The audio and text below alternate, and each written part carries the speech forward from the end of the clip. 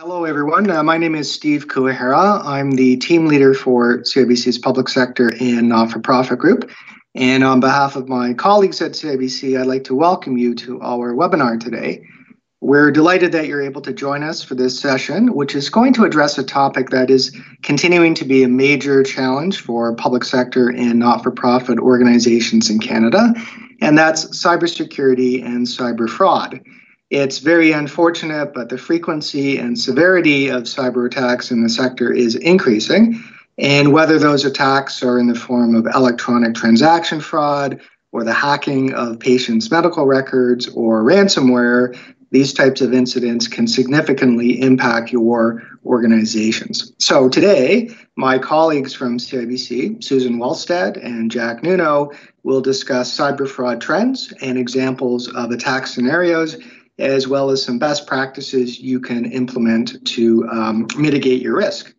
So by way of introduction, Susan Wellstead is Director of Education and Awareness with CIBC's Enterprise Security team, and really part of her role involves giving presentations such as this one, both to clients and to employees, to create greater awareness around cyber and fraud security issues. And our second speaker, Jack Nuno, is Market Vice President with CIBC Commercial Banking, and Jack has responsibility for the bank's mid-market cash management group in Eastern Canada. And Jack's team provides cash management and treasury solutions to a broad range of clients, including many public sector and not-for-profit organizations. So Susan and Jack are going to take us through a PowerPoint presentation on screen, which we'll make available to you afterwards through your CIBC Relationship Manager. And also, after they conclude their prepared remarks, we'd encourage you to ask questions by clicking the icon at the top of your screen. And on that note, Susan, I'll turn things over to you. Great. Thanks very much, Steve.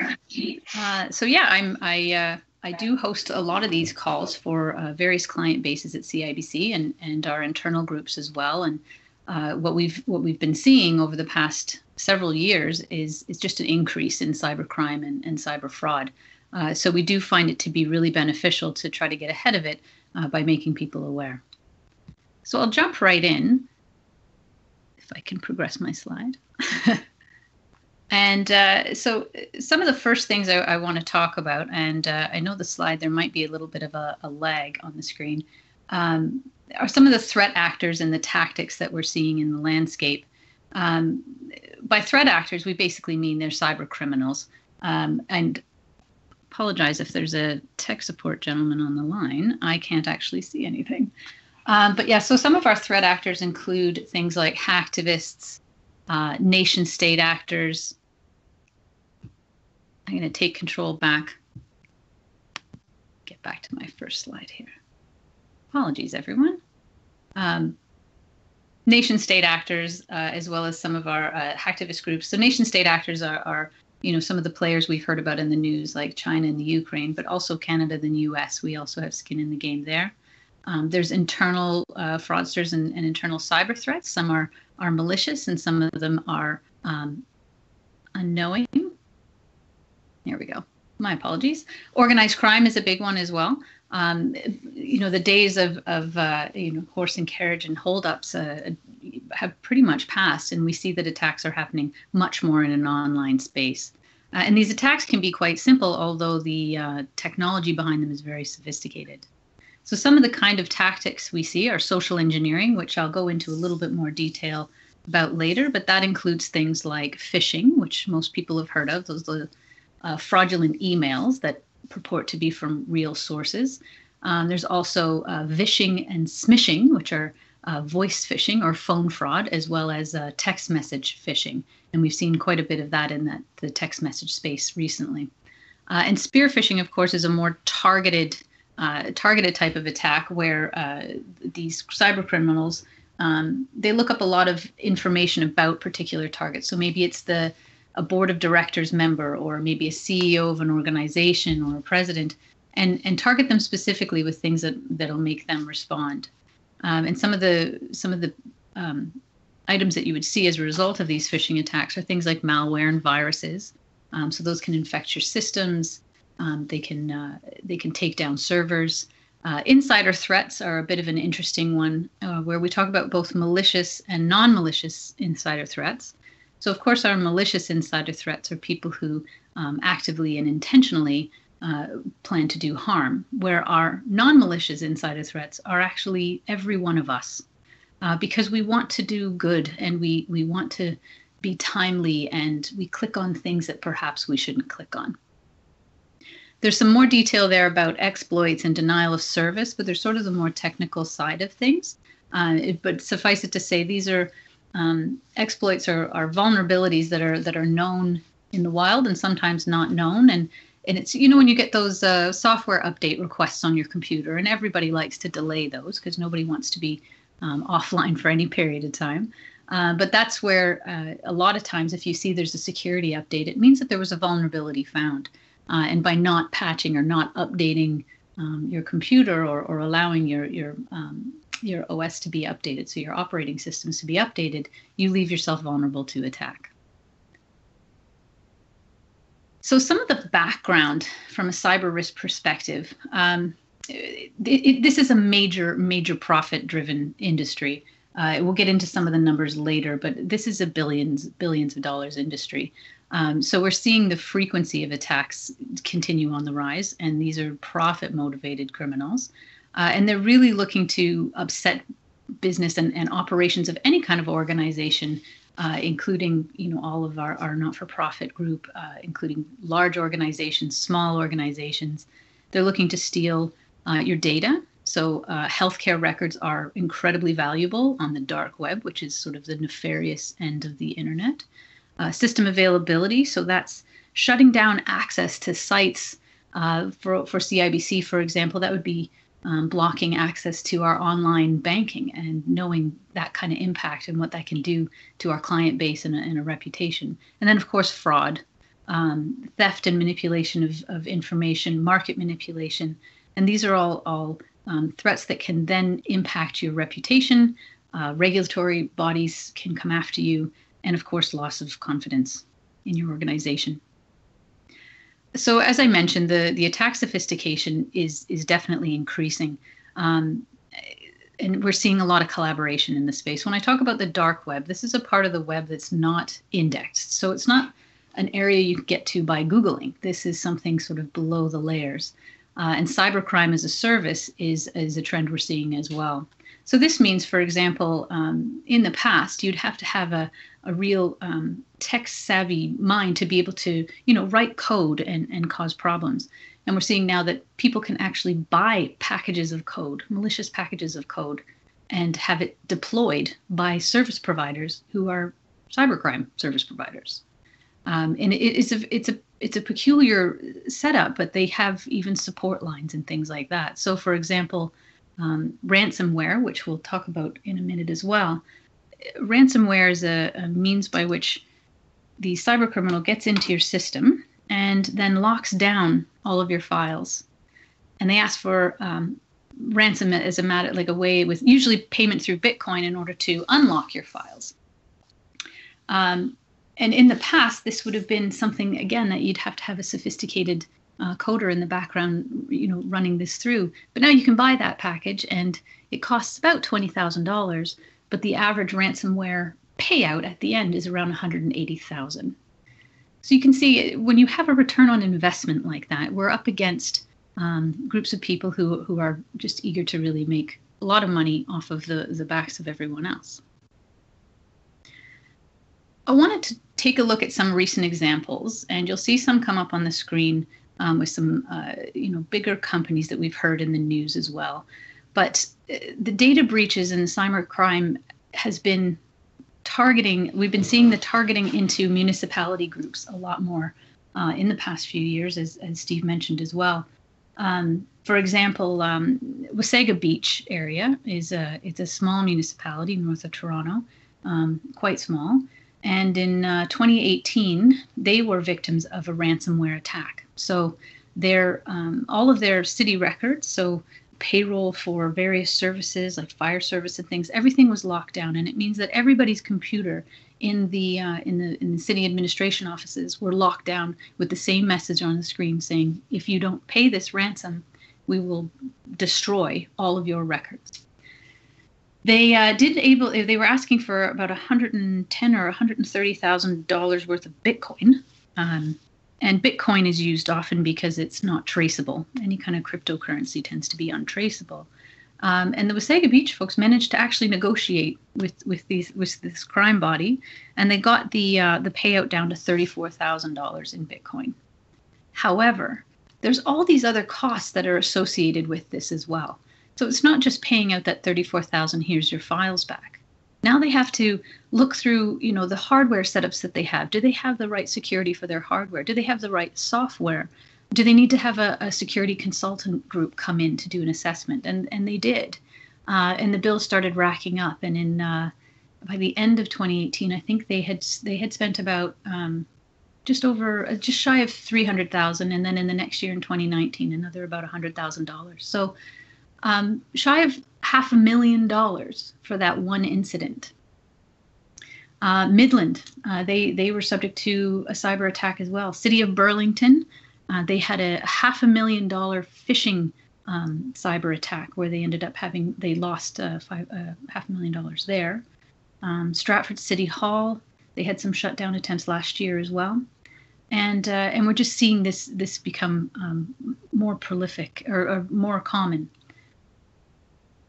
And these external actors, again, they're looking to exploit vulnerabilities that existed on the system. So a lot of ransomware takes advantage of maybe even not phishing, maybe even not just sending an email to someone, but actually leveraging gaps in the system that they have, and also taking advantage of people inside the organization who maybe have access to data that they can steal from the company.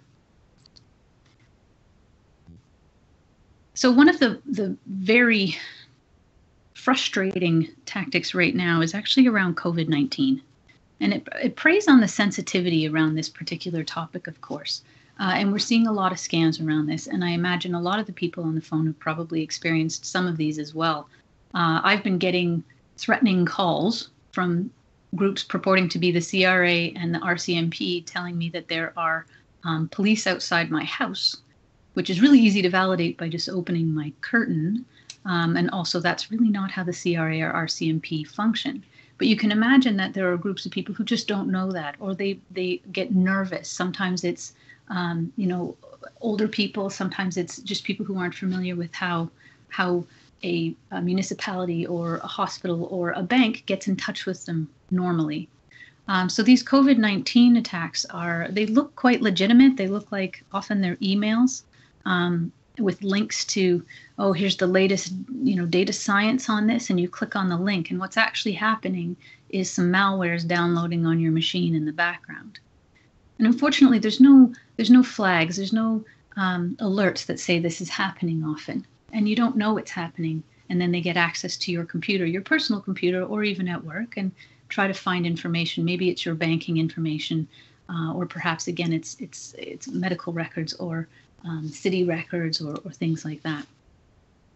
And they're kind of bringing up these old scams that we haven't seen as much recently, or hadn't seen as much recently until COVID, which is these phone attacks.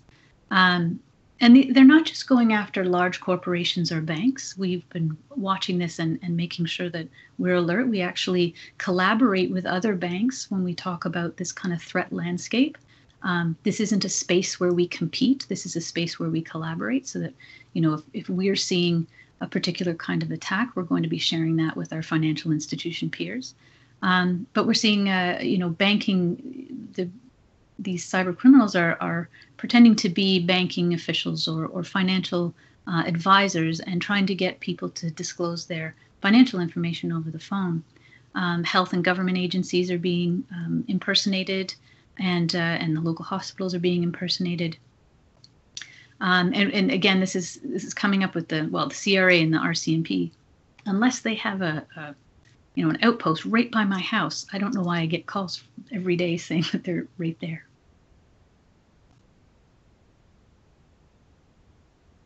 So I'm just trying to get access to, there we go. So I want to talk about some of the other types of fraud and while check fraud is not what we'd call a cyber crime, it actually very much links into it, because a lot of the mentality behind it is the same, or they'll leverage something like a phishing attempt and to get you to disclose certain information in order to perpetrate check fraud. So this is checks that are, we know we're moving away from checks, but with things like remote deposit capture on our phones, and even at certain kind of businesses, we do see that check fraud is continuing. And the cyber criminals are taking advantage of a couple of things. Sometimes it has to do with the delay in processing of a check or clearing of a check. And sometimes it's just the ease of being able to alter something. So we've seen, just to run through them quickly, because I know it's not a big use, but I know even with, I have friends and relatives who have small businesses, and they end up using checks with vendors and things for services rendered. Worthless deposits and check kiting. There's checks with no value, and fraudsters take advantage of the funds and the funds on hold in order to, so the check is deposited, but it has no value, or it's not even a valid check, but they withdraw the money right away. Altered checks, of course, are ones where the paid name and amounts are altered. You can scratch this off. If anyone ever saw that film Catch Me If You Can or heard of Frank Abagnale, these are the same tactics that were deployed 20, 30, 40, 50 years ago, where they use chemicals to lift or adjust the lettering on checks. Counterfeit checks, of course, with that just hold the same serial number and just repeat it over and over again. And then forged endorsements, of course, which is the signature, just forging signatures. And then moving into wire fraud. So these schemes are becoming more common. There's wire fraud, electronic fraud, or even kind of that like the Western Union kind of fraud. And just as a personal aside, the reason I joined CIBC's security team, I actually came from a technology background, is my parents were victims of 2 cyber crimes in a single year. And one of them was a wire fraud, where they were victims of what they call the grandparent scam, where a relative calls you and the phone is cut off, and they were told that in order to secure bail or get a bail hearing, they had to wire money immediately. And it created a big panic. And what a lot of times these wire frauds start from is a sense of urgency, or a sense of panic, and so that you're responding not how you normally would, not taking the care you would normally take in order to actually check who the person is requesting. So sometimes these are a long kind of game where trust is set up over a matter of months, and then they have you wire money. We've heard about things like romance scams and things like that. But these can happen in organizations or to personal accounts as well. And we'll talk more about business email compromise, because that one in particular we've seen has impacted, and I can give you a bit of an example of one of the healthcare providers in Ontario who ran into this just recently. So in some cases, again, these are perpetrated by people gaining access to someone's work email account. And sometimes it's about just slightly altering it, right? So it would be Susan.Wellstead from C1BC.com instead of CIBC. But maybe you didn't see that it was a 1 and not an I, and taking advantage of kind of some of the differences in font. And as I mentioned before, in terms of how prolific this is and how profitable it is, $12 billion between October 2013 and 2018 in wire fraud. And that was... we're still trying to get the numbers now, because that 12 billion in between those dates, I don't even think scratches the surface of what's happened since May 2018 to date. So let's take a look, a bit of a deeper look at what I mentioned earlier, business email compromise, or BEC. These are coming up in the news a lot more frequently as well. And we're seeing how groups can be victimized by this. So for how this really works, there's actually 3 types. One is a CEO fraud, which we'll walk through an example. One is a vendor fraud, and then one is basically like an impersonation of an employee, so an impersonation fraud. And the healthcare facility that I was mentioning, they ran into a situation where an employee's email account had been hacked, and the cybercriminal was intervening in the middle of conversations about where a paycheck should be routed or if an account should be changed. And there was a request that came from the cybercriminal sort of sitting in the middle of the communication. So if you think of the employee on one end and payroll on the other end, this particular threat actor sat in the middle of that. And it's kind of like a man in the middle attack is actually a turn of phrase that we use, and actually was rerouting emails that were coming back from payroll, trying to clarify, are you sure is that the transit, is that the right place to go, so that the employee was never actually seeing that side of the communication, but the payroll was never seeing the side of the communication that actually came from the employee. And it happened repeatedly, and money was moved to an account that wasn't the employee's account. So they basically ended up paying out for a period of time to a couple accounts that weren't actually owned by the employees. And the part that's the hardest to get your head around is how many checks and balances you can put in place. But when the email looks like it's coming from the employee, it's the right email that you can check in their directory, and that's the right person. The person on the other end on the payroll side feels like this is valid. We'll talk through a couple of tips on how to make sure that doesn't happen. But know that, these cyber criminals, when we're talking in the billions of dollars of profit, they definitely, they try to stay one step ahead. So a business email compromise, the first step really is just identifying the target. So as I mentioned before, this can be done through a number of different ways, but one of the easiest things to do is look online. We tend to post information on different platforms and different amounts of information, and it doesn't take a lot to start aggregating that information. So your LinkedIn profile and your Facebook and your Instagram and what other chat bot type things that you use, and build a profile of who you are. It's very easy to go on LinkedIn and see, oh, well, Susan Wellstead works for enterprise security, and well, what might I have access to? I'd feel bad if they hacked my account. They'd just get a bunch of PDFs trying to educate people, but maybe that would make them learn something. But for someone like a CEO, they might have access to major client lists, or someone in a healthcare facility who has access to those healthcare records that are super valuable online. Or maybe it's about account numbers where a particular municipality is sending large dollar transactions to. So the second step is that grooming. So using that spear phishing, also some phone calls to try to target someone in a company. Payroll is often hit up. Finance is definitely hit up. Anybody who has the ability to enact transactions. And then, of course, in step 3, exchanging the information. Here's the new transit. Here's the account I need you to send that to, and kind of creating a bit of a story behind it. And then the wire transfer occurs. And the trouble with wire transfers, as much as they are super convenient, is that they're very hard to roll back. When you complete a wire transfer, it's a very closed loop kind of transaction.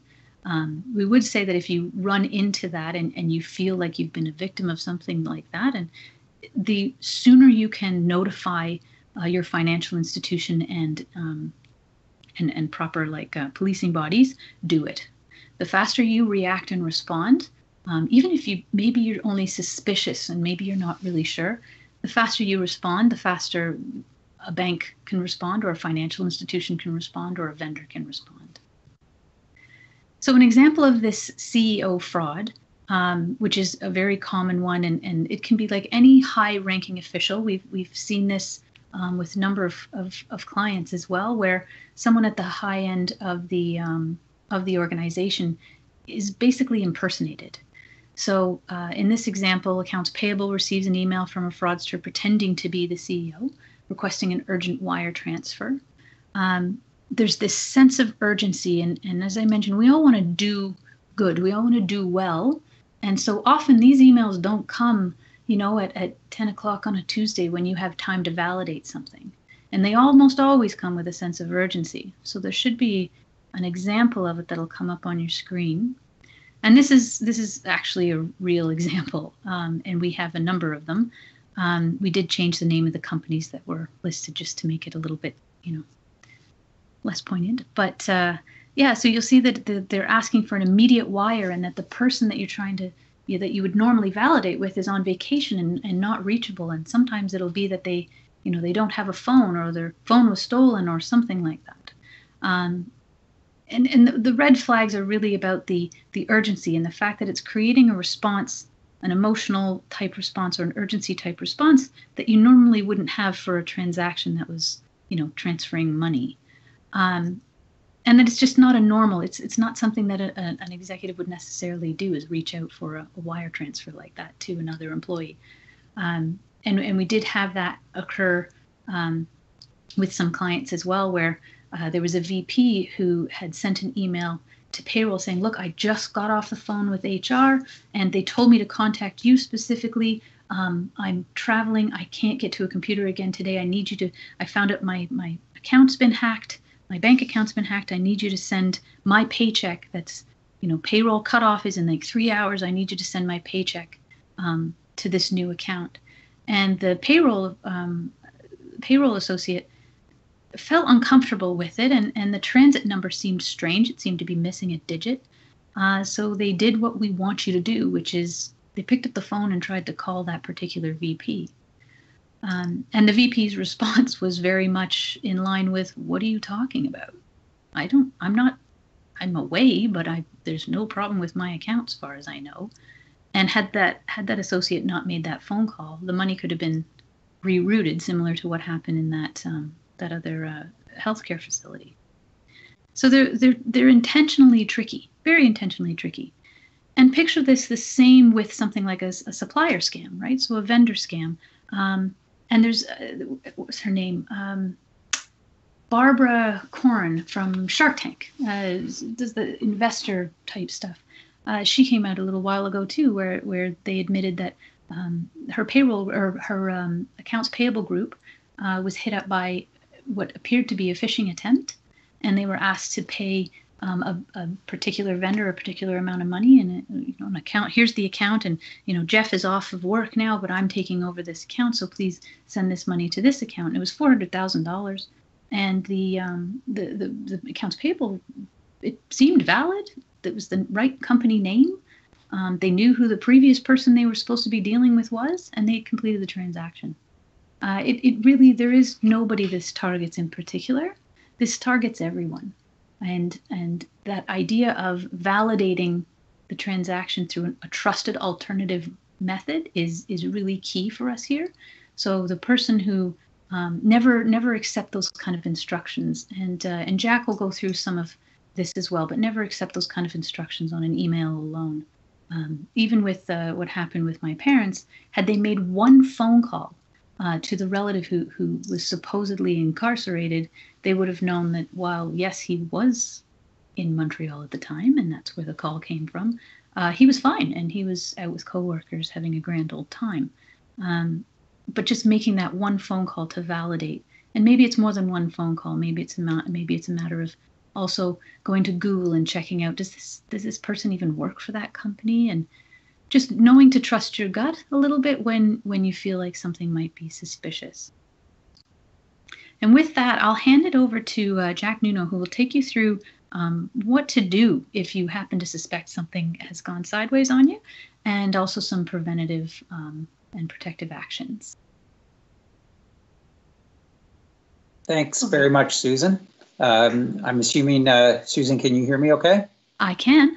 Okay, perfect. And I believe I have taken over the presentation too. So once again, my name is Jack Nuno, and I'm in our CIBC's cash management sales group.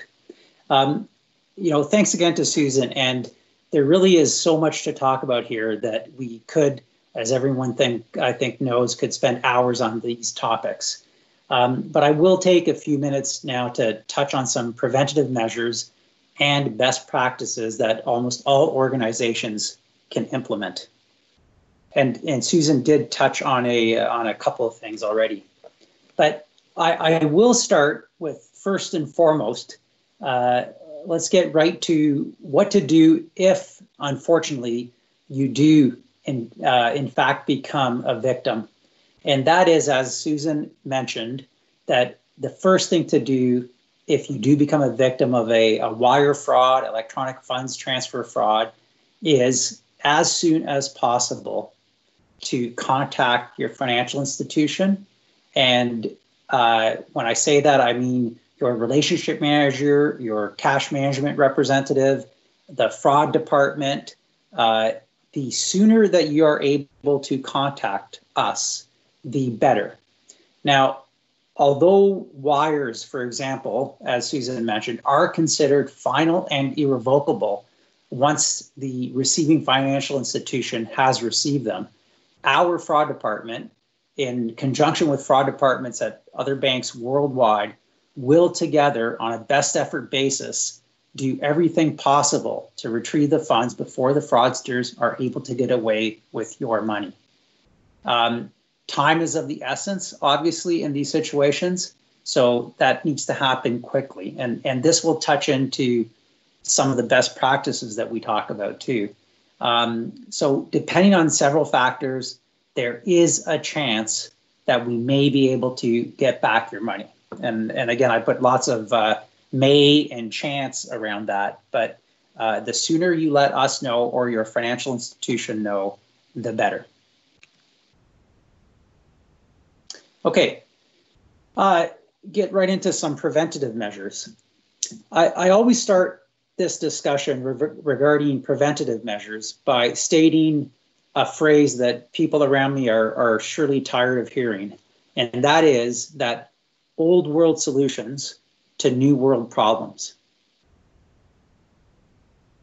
It is a very high-tech world that we live in today, as we all know and we've just been talking about. And although there are definitely a lot of very sophisticated hackers out there who, like in the movies, plop themselves into a computer with multiple screens, there's data flying around like in the Matrix movies, and they punch away at their keyboards for a few minutes and they figure out how to break through some major firewall and breach cybersecurity systems. The reality is that the majority of breaches, in fact, occur from fraudsters taking advantage of the weakest link in our workplace and at home, and that is us, human beings. We are the weakest link, and that is the easiest way for these fraudsters to get in and then wreak havoc. So many of the preventative measures that we discuss with our clients and that experts in cybersecurity preach are ultimately common sense, low cost, and simple. Now, I'm not saying that the high-tech firewall solutions and everything that the experts talk about are real valid and need to be in place if possible, but there's a lot we can all do to protect ourselves. They don't require huge investments, but they do require attention and focus from senior levels of your organization. So looking at some of the measures, and I'm going to go right to what I consider, in my opinion, let's say to be the top 3 non-high-tech measures, as I call them. And Susan alluded to this already. I would say first and foremost, verbally confirm any financial transactions, including changes to payment structures, et cetera, et cetera. I can't, so simple, and I can't overemphasize how important that is. The various types of business email compromise that Susan touched upon, I don't want to say without question or without exception can be prevented by a simple phone call, but I'll say it's pretty darn close. That phone call to a person that you know, that you recognize, a phone number that you have on record, not a phone number that someone else has given you, a phone number to get through to the CEO who told you via email to complete a wire transaction, whatever it might be. I know it sounds so simple, but a phone call, a live phone call in a conversation can resolve so many of the problems that we are running into. Secondly, is have a dual approval process for financial transactions. Again, very, very important. Again, I hate to make a statement, but I'll say that I would say that the majority of internal and external frauds could be avoided, or at least significantly mitigated, by having strong dual approval processes in place. And when I say dual approval processes in this regard, I'm speaking of electronic dual approver processes.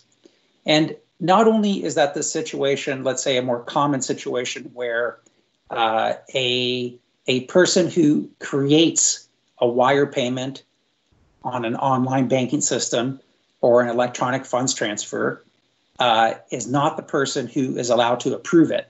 It must be a second different person who approves that payment.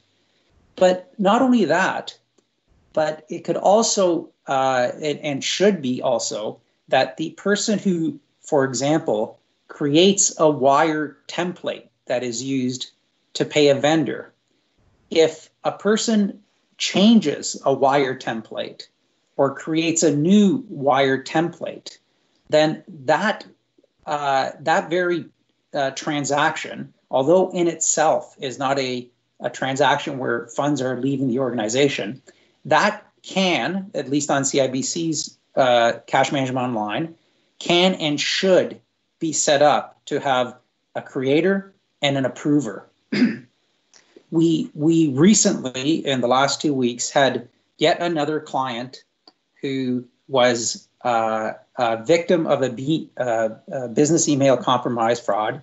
The very common one that Susan mentioned, or one of the very common ones, where they received an email with a very difficult to discover email address that was very, very slightly different than the real one.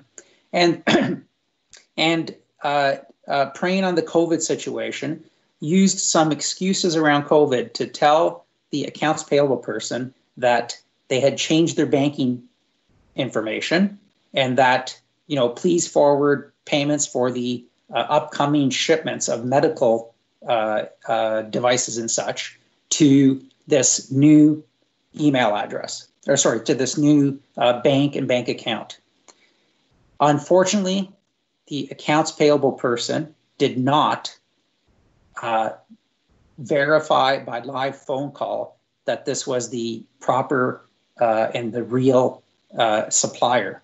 And as Susan mentioned, everything looked fantastic and correct, but she did not verify via phone call.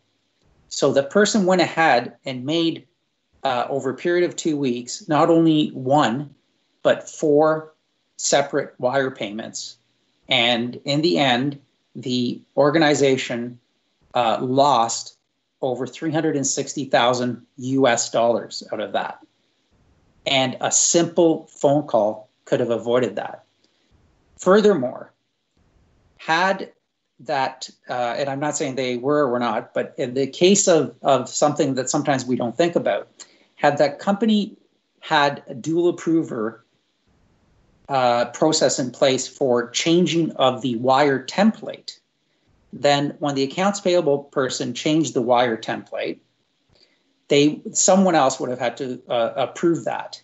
And so let's say it was a manager, and at least that would give the manager an opportunity to consult with the accounts payable person to ensure that the proper double check had taken place. So dual approvers process is extremely important. And at CIBC, we are I'll say, very insistent on this and require our clients, except for in very exceptional circumstances, to have dual approval processes in place on their online platform.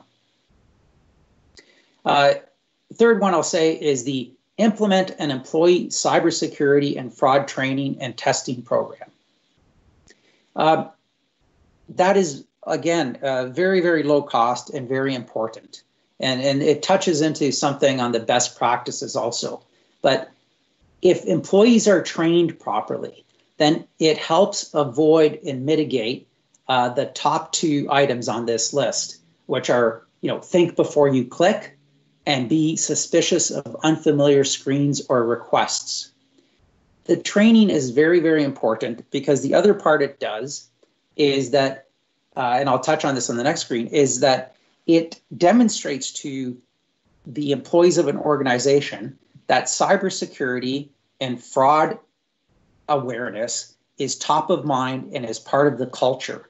And there have been many studies that show that the more prevalent, and this applies for general security and theft measures too, that the more prevalent there is a culture of controlled processes, of awareness of cybersecurity, of regular fraud, of everything, the studies show that those organizations correlate very strongly to having overall less incidences of fraud.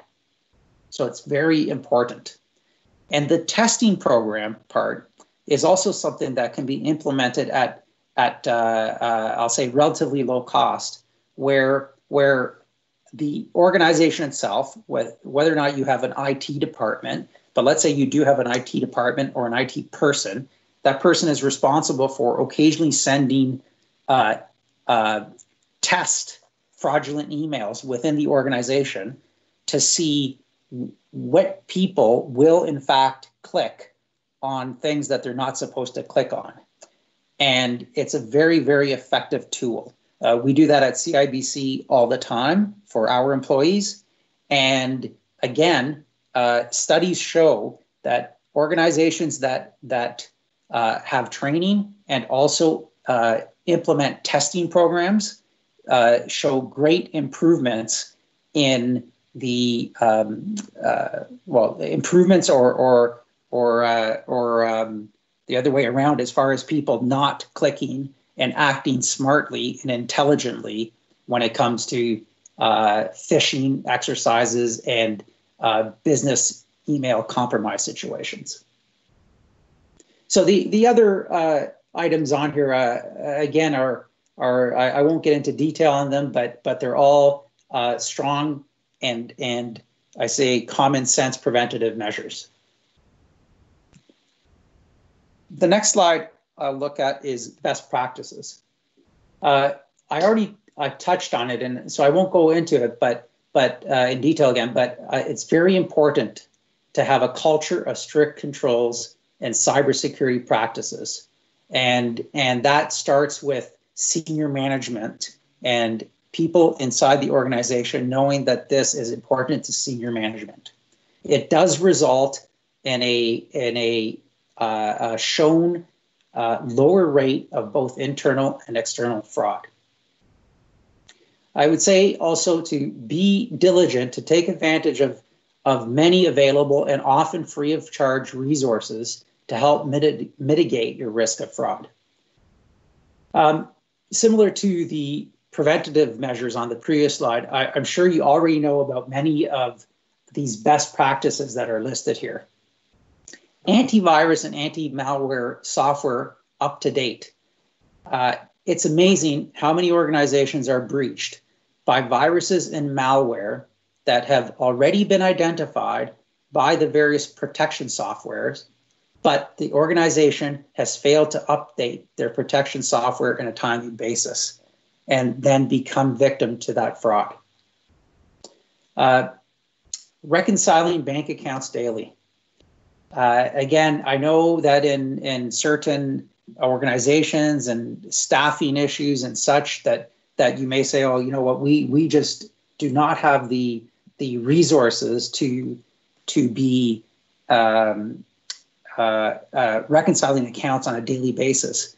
But I want to say again that it is so important.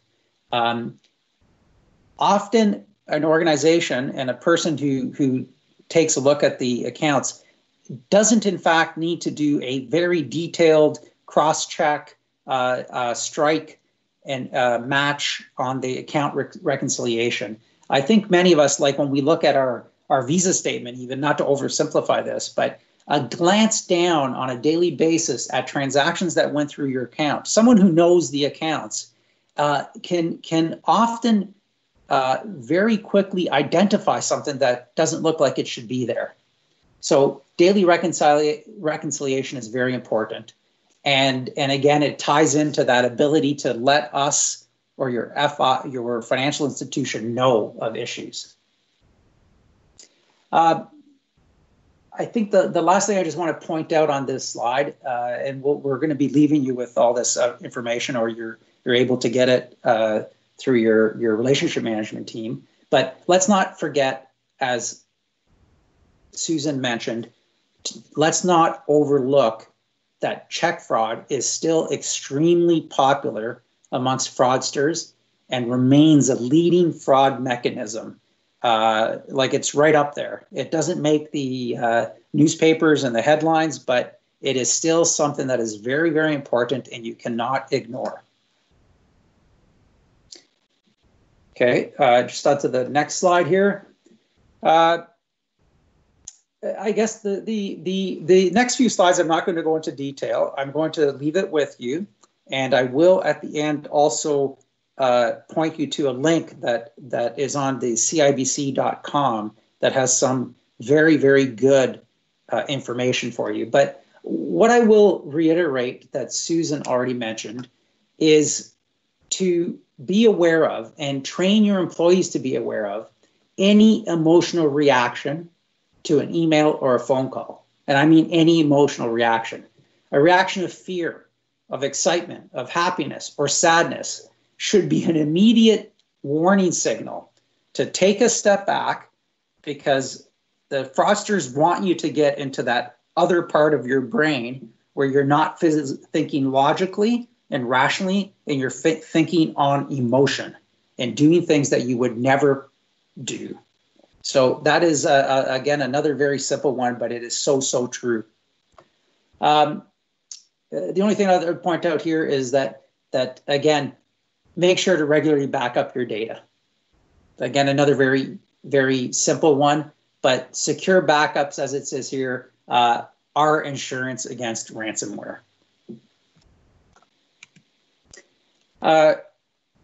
Again, I will leave you with the other couple of slides here, how to stay safe online and also how to stay safe on the go with mobile. Again, all of this information and more detailed can be found via the link that is shown on slide 19 that I have up now. So I encourage you to please go to that website, and there's a lot of excellent information on there of tips and guidelines and preventative measures and so on and so forth. So with that, Steve, I'm done.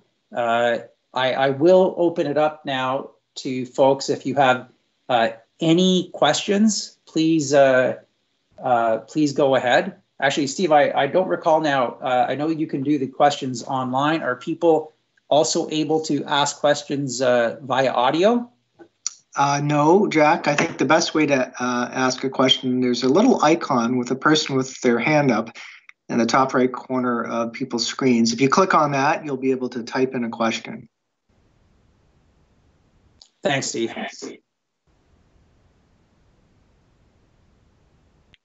Maybe while we're waiting for people to ask questions, I have one for Susan. And Susan, you were mentioning that CIBC collaborates with the other banks. Like, are there any major trends in terms of how corporate Canada is responding to the increase in cyber fraud? Yeah, that's a great question. We've seen quite a few sort of new organizations and government organizations trying to step in here as well, and creating these cyber safe sort of education tools for corporate Canada. In terms of actual organizations collaborating, I haven't heard as much of that. But again, as we see these, like for example, there's the Canadian Bankers Association. I'm a member of Cyber Citizens Awareness Group there. And we have a number of organizations across, banking as well as insurance and things who all actively collaborate. So I think there's probably some starting to crop up as well as these government sites get up and running. And the CyberSafe program is actually pretty phenomenal, and that's trying to pull some of the groups together. And then with the some of the other team members in our enterprise security and risk services, work alongside some of the universities as well as RCMP to try to pull some of that material and try to have a uniform message. And again, that usually comes from intelligence that's fed in through whether it's the Canadian Fraud Group or these different sort of cyber platforms.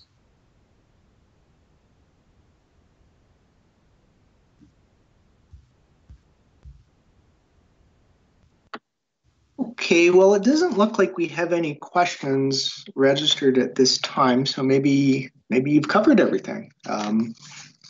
So maybe either that or we've scared everyone. Well, yeah, that's true. Oh, actually, we have one. Oh, we do have a. Yeah. Great. So we do have a. Let's see, our question, and I guess it's more of a comment too. The comment coming in says, in case of, oh, and now it just disappeared on me.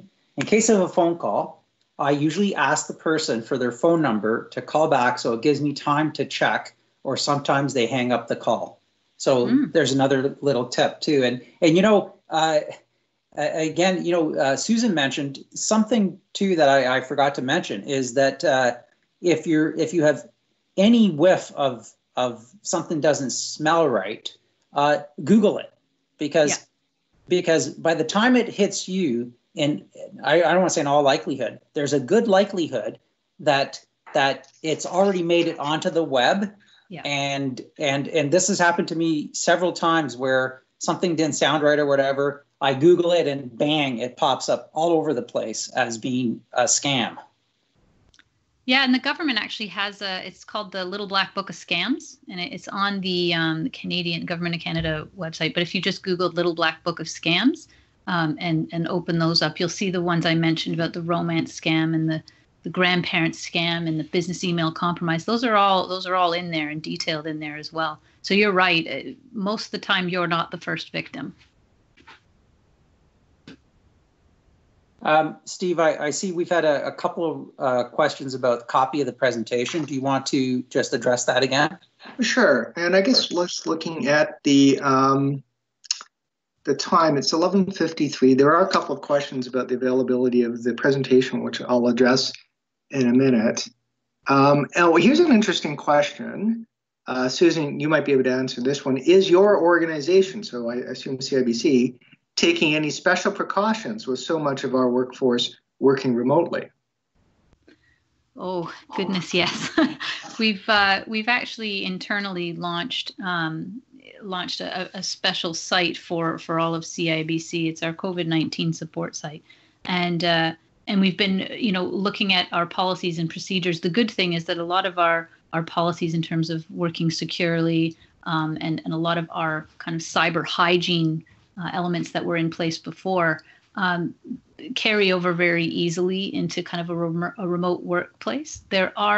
Because we've also had a lot of people, I don't know if people realize that over the years, CIBC did get into a more flexible working style, which was to do like hoteling, so you didn't have a desk and people working remote. So we'd had some experience with this.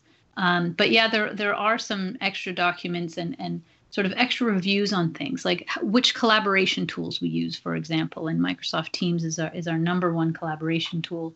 I'm sure a lot of people heard about Zoom, and in the early days of this crisis, there were some pretty scathing articles online about Zoom and their privacy policies. And I believe they've made significant changes now, but we have been assessing at a very rapid, though still thorough pace to make sure we have the right tools in place, the right data loss prevention setups in place. And there's no silver bullet, right? So our security has always been about multiple layers, right? Like layers of an onion. And those layers are still intact. And now we're just reaching out to the actual CIBC base to make sure they understand and continue to behave in secure ways, but also we provide the tech in the background to make sure that all of that remains stringent and in place. So there are some definite new considerations when it's such many more people working remote. But we had the benefit, as did many of the FIs, that we had some of those setups in place already. Right. Thanks, okay. Susan. We've had a few more questions come in. And again, whether this is for Susan or Jack, not sure, but are there any end user training resources that you recommend to help educate employees on the signs of a fraudulent communication? So within the bank, we have a lot of policy and procedures, as well as courses that we have for all of the employees, and they have mandatory courses they have to take every year that really do go in depth on that. And we have a number of communications about that, and we run different kinds of simulations as well. For external folks, I definitely suggest going to the anti-fraud sites, the Canadian anti-fraud site, as well as that CyberSafe program with the government, because there's a number of free resources that anyone can leverage from there, as well as stuff that you can get into if you want to get into the program. So we try to do this, and as well as that, the link that's actually on the screen now that Jack mentioned, there are a number of tips and articles you can pull from that. If you navigate around a little, there are how to identify phishing, try to identify phishing, how to prevent against fraud, COVID scams and things like that. It's actually a pretty, elaborate site that has quite a few things. And there's even some videos as you navigate around as well. So I definitely encourage people. And those, you don't have to log into CIBC.com to get access to them. That's just from the outside. You don't put in any credentials or anything. That'll take you, the link will take you right there. But even if you went to CIBC.com, just underneath the panel where you would normally enter your credentials, there's actually a couple of links there. One is about our digital client guarantee, as well as security, privacy and security information. And if you click there, it'll take you right into all of this as well. Just one comment, I'll say, not directly related to the question perhaps, but if anyone on the line, if you're interested, if you have an organization where you'd like, I'd like to say something in person, but with Susan's group and my group in cash management and Steve's group in commercial banking, if you reach out to us, we can make arrangements to try to do something at your site when things get back to normal, to whether it's a lunch and learn, a 1-hour meeting where you gather your people, and we can do something similar to what we just did today, or a little bit more tailored to your specific questions. Yeah, I think that's a great suggestion, Jack. And I don't think we have to wait till we get back to in-office arrangements. I think we could probably use Microsoft Teams or other virtual sessions. So, it's a priority. It is a priority, and we do want to help our clients. I think we've got maybe a couple of minutes, so maybe one more question, Susan. And somebody asked a question about the topic of passwords. So, could you maybe talk about strong passwords, password change rules, not reusing passwords, and perhaps using third-party password storage facilities? Definitely. Passwords are one of my definitely most sensitive topics. First and foremost is please don't write them down. We're kind of moving. We follow the NIST framework, so it's the National Institute of Standards of Technology, and they used to be big proponents of highly complex passwords, which everybody will recognize, where you log into a site and all you're trying to do is fill a grocery basket, and it's asking you for a password that's 16 characters with 3 special characters, capitals, little ones, just kind of gone a little bit bananas. And now NIST is moving more towards something that we're trying to look at as well, which is both having long passwords that don't necessarily have to go crazy on complexity, but it takes some time to migrate to that. But long passphrases. So, for example, I had a peer in a previous job who wanted a new car. So their password was new Honda for me. But then a couple of the letters in there were swapped out with characters or numbers in order to make it a little bit more complex. And adding to that is the multi-factor authentication, which you're going to start seeing a lot more of, which is the adding of, so not just having a password, which is something but also maybe a biometric, like a fingerprint scan or something like that, or a voice authentication in order to also doubly authenticate into your accounts. You'll see something like that. It's kind of like a step-up authentication on like a CIBC.com. If you log into your account and you want to add a new payee that you're going to send an email transfer to, you have to do a one-time verification code on your cell phone or in your email, you'll get a text with a code. So those kind of multi-factor authentication, long, strong passwords that are easy to remember. In terms of frequency of changing them, that one is always a tricky one. So most systems are going to drive you to change in a particular time frame, but also realizing how many passwords we all have to remember these days. Some of those third-party password managers are pretty darn good, and we don't particularly support one or the other because it's you never know how those what could happen with those companies, and we tend to try to evaluate those offerings and see if we can bring that in-house as well. We haven't settled on one as an organization, but they are quite common, and people who use them are very pleased with them. I use them I have a password vault for some of my what I would consider really inconsequential passwords to various periodicals or silly things that wouldn't ever have access to my bank accounts or anything. And that's just a personal preference. Everyone has to kind of evaluate their own risk and decide sort of where they feel most comfortable. But yeah, they are definitely growing in popularity, and you just have to make sure you don't forget the password to the password manager. That's hopefully goes without saying, because that becomes a problem. But yeah, it's definitely, don't write them down, don't put them on Post-it notes, and do not save them on your computer in a text file. It is the number one in terms of a hack that happens more frequently than anyone cares to admit. If a criminal of some kind, cyber criminal, threat actor gets into your network or into any kind of file system, the first thing they look for is text files called passwords. And it's unbelievable how many people store them in a text file called passwords on their computers in plain text, which just means it's just typed out exactly how it would be. So doesn't mean rename the file to, something else like grandma's bread recipe. It's literally about don't keep your passwords written down or typed out in plain text. And yeah, password managers are definitely an option there as well. Okay, well, listen, Susan and Jack, thank you very much for your presentation and the Q&A. Obviously, cyber fraud is an uncomfortable topic, but given that it's a reality that public sector and not-for-profit organizations need to deal with, we certainly appreciate your thoughts.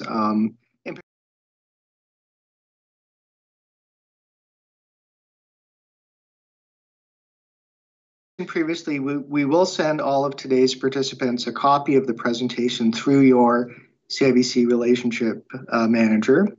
We're also recording the webcast, and you'll be able to access the recording for up to 90 days, likely starting by the end of the day today, using the same link that we included in the invitation. So if you think any of your colleagues or friends would be interested in watching the webcast, please feel free to share the invitation and the link with them. Also, our cash management team is in the process of developing a general fraud prevention tip sheet that will also circulate to you within the next few weeks. So in closing, our CIBC team would like to thank you for participating today. And we'd also like to extend our appreciation to all of you who are with public sector, charitable, or not-for-profit organizations for the fantastic work you're doing to help us get through this pandemic. Although the country and the economy are starting to cautiously open up, we recognize that we're not out of the woods yet, and that this continues to be a challenging time for many of you. So thank you very much for the terrific contributions you're making to help our communities manage through the COVID-19 crisis. We certainly hope that you're able to get back to a more normal state of operations and revenues as quickly as possible. And if there's anything that CIBC can do to help your organization, please contact your commercial banking relationship manager, and we'll do whatever we can to provide assistance. And on that note, we'll conclude this webcast. So thank you very much, everyone.